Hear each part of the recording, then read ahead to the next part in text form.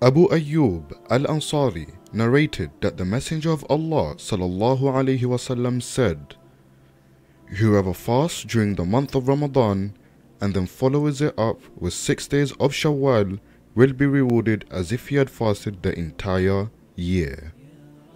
Abu Hurairah narrated that the Messenger of Allah sallallahu alaihi wasallam said, "Deeds are presented on Monday and Thursday, and I love that my deeds are presented while I am fasting."